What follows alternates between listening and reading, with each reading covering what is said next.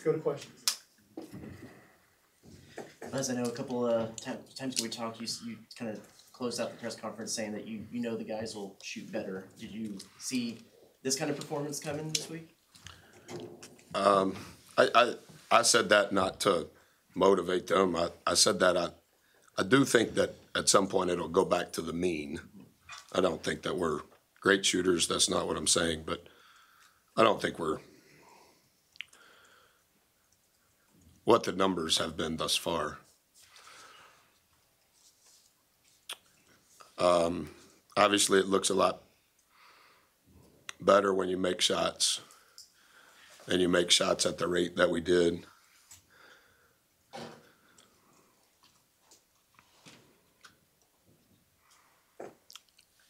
I was a little nervous, to be honest, in the first half. They only fouled us 3 times. And as you know, we're very dependent on free throw makes to skew our points per possession. We talked a little bit about it at halftime. We always want to be the first to the bonus. We want to defend without fouling, and then we want to play to get fouled. They got to the bonus really fast in the first half. We never got there. And I know we were making shots, and so maybe it's marginalized at some point. I told the guys at halftime, guys, we got to hurry up and get to the bonus. We have to hurry up and get to the bonus. And we have to stop fouling. Because they weren't scoring a lot of points at the free throw line, but they got to the bonus, which forces us to now it's the 15th best offense in the country and first in the league. You're going to foul them. They have multiple pros on the team. And so it just puts us in a corner. And I thought we were better in that regard in the second half. How many? A lot better in the second half. 16 points in the second half and 2 in the first half. To that, you went a little bit more to the dribble penetration in the second half. Was that, and how much did getting to the bonus early kind of help quell some momentum plays? Well, it was you know this. It was a fast turn. We got home from Missouri at whatever it was, 3 a.m. on Thursday, and our staff was phenomenal. They were way ahead of me as usual. But as we began to meet on Thursday, the offensive group, the defensive group, the special teams, they were way ahead. And we delayed our typical 2-day before on Thursday, and I told the kids in the locker room in Missouri, guys, I don't know anything about Tennessee. We haven't played them. It is a mirror, so I have to learn it for good. So we delayed the timing on that on Thursday. I thought the staff had distilled it perfectly, and we gave our guys a little bit more than we normally do. I thought they absorbed it very efficiently. We didn't practice, so it was just kind of, let me show it, let's walk through it, let's write it down. So yesterday was our first rep of it, and from the very beginning, every breakdown deal that we were doing, they were spot on. And offensively, we made some unique adjustments that we've never done. And defensively, we did the same. So I think 15th best offense, first in the SEC, 5th best defense, 2nd best in the SEC. And to your question from yesterday, so much attention to 3, rightfully so. But them other guys if they play without 3, they're more than good enough to beat us. And so we had to make unique adjustments that our staff was spot on with. Our guys absorbed it.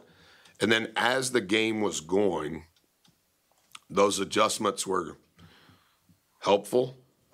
And then we began to expand on it because the players were picking up on some of it. And anytime that's happening, I think that's a sign of great growth for your group. What were some of those adjustments that you made? Well, I don't want to say that because, we play them again.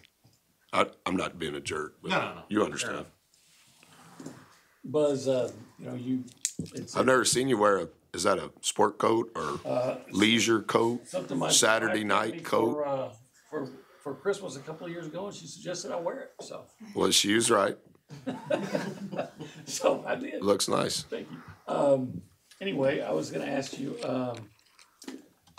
You know, you had said that you thought Tennessee was a team capable of winning the national championship, and y'all went out and never trailed in this game. Was there any thing in practice or in the days recently that gave you an indication that y'all are ready to play what's probably your best game of the year?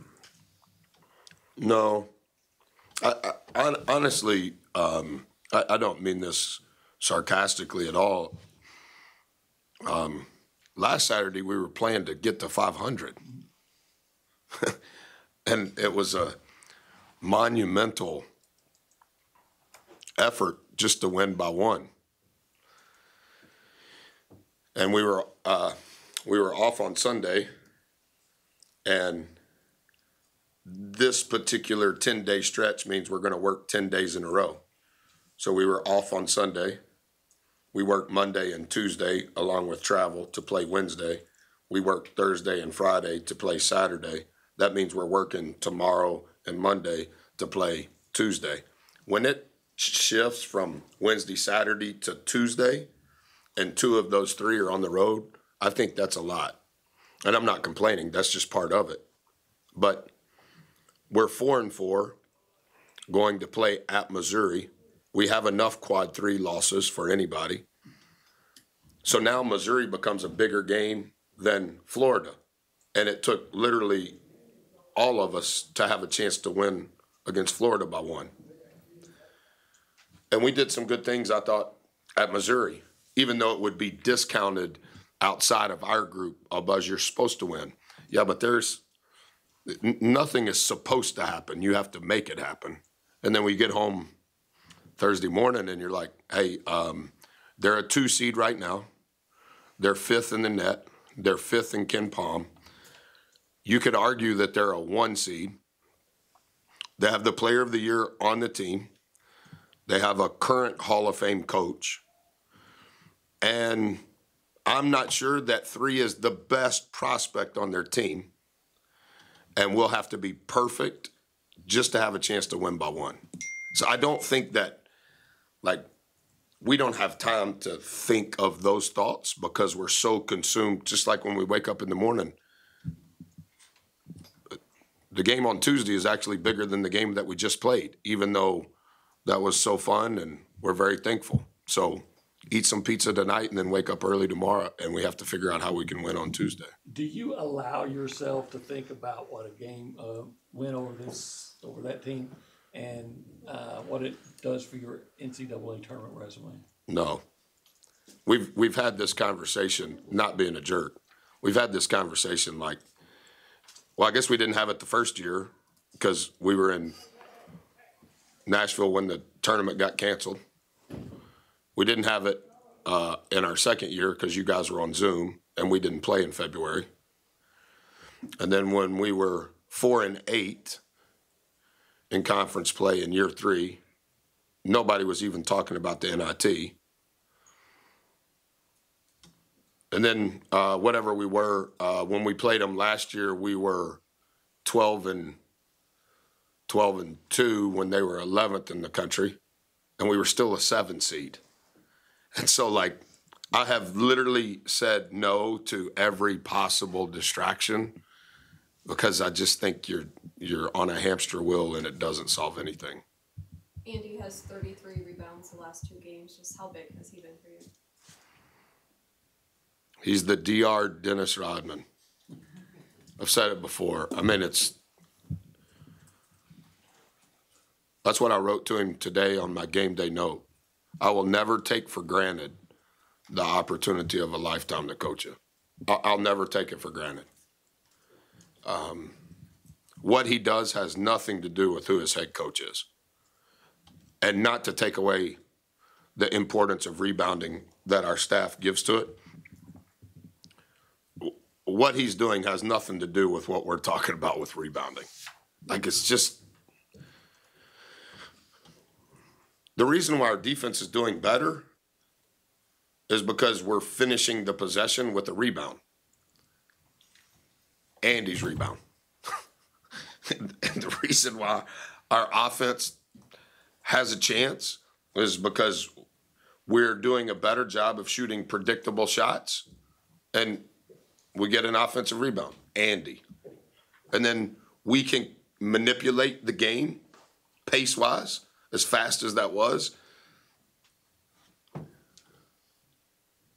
No, so 9 times we shot it and missed it, and he got it. And our offensive rebound percentage was below our average. So if he doesn't get 9, our team gets 5. We're not winning. It's just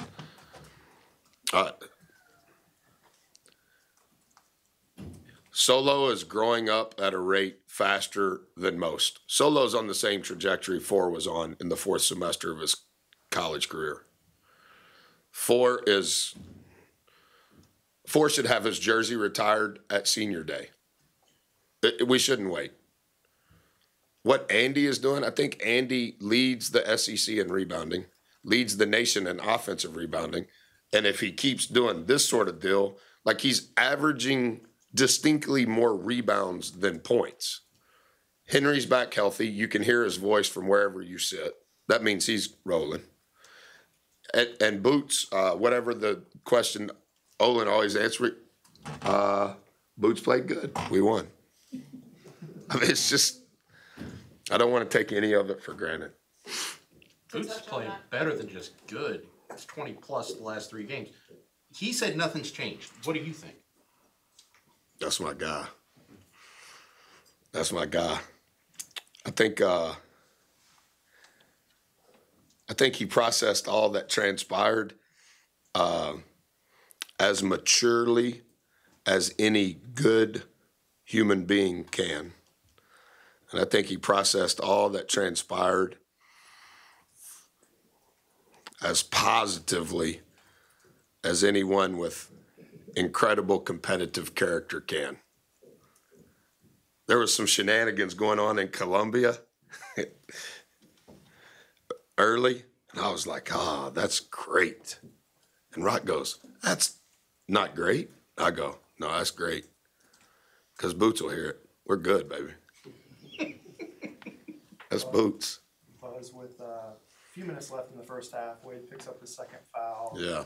Comes out of the game. Could have been an opportunity for them to come back, but you guys went 8 minutes with Tennessee not scoring at all. Yeah, I think I should have said it. Mo's been through so much. Mo's 5 minutes and 13 seconds against Florida. I understand he went 0-4, but he also drew 3 fouls. He got a huge defensive traffic rebound, and he changes the pace of the game. And without sounding silly, if 4 Boots can get a drink of water per half, it makes our team better. Mo was not great at Missouri. We've talked about it. He's watched it. I've been straight up with him. Mo was tremendous. And I'm not talking about that he scored 6 points. Mo's physicality, Mo's athleticism, Mo's speed, Mo's talent, and Mo's ability to get fouled. When he doesn't get spun around like a blender on defense, it's huge because we're fighting. And I thought H with a driving layup in the first half, H with the offensive rebound putback in the second half, played 13 minutes. Jace is playing out of his mind because he plays so hard. Anything that Mo gives us, anything that H gives us. And then I was mean to Wildens yesterday, and I actually thought today was the best Wildens has played since he's been at Texas A&M. Not his numbers. The physicality that he played with gave us a chance against Zero. I had to take Andy out. 11 and 0 was just whipping him. You got to put Wildens in. But 6 minutes for Wildens, huge relative to Andy, Henry, and Solo. We played big, our version of big, for how many minutes? How many minutes did we play with Solo at the 3? However many minutes it was, is because of Mo and Wildens, and that changes our team. All right. Kyle, Coach? Yeah, I'm sorry. I think we should do this before the game, when my mind is fresh. Just grateful for the students, grateful for those not in the end zones. Brad told me that it was above capacity.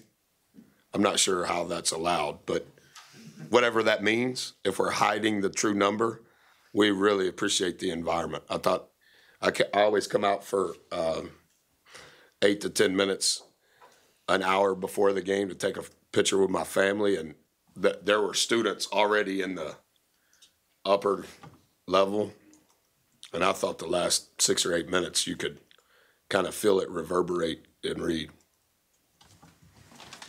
All right, that's a wrap.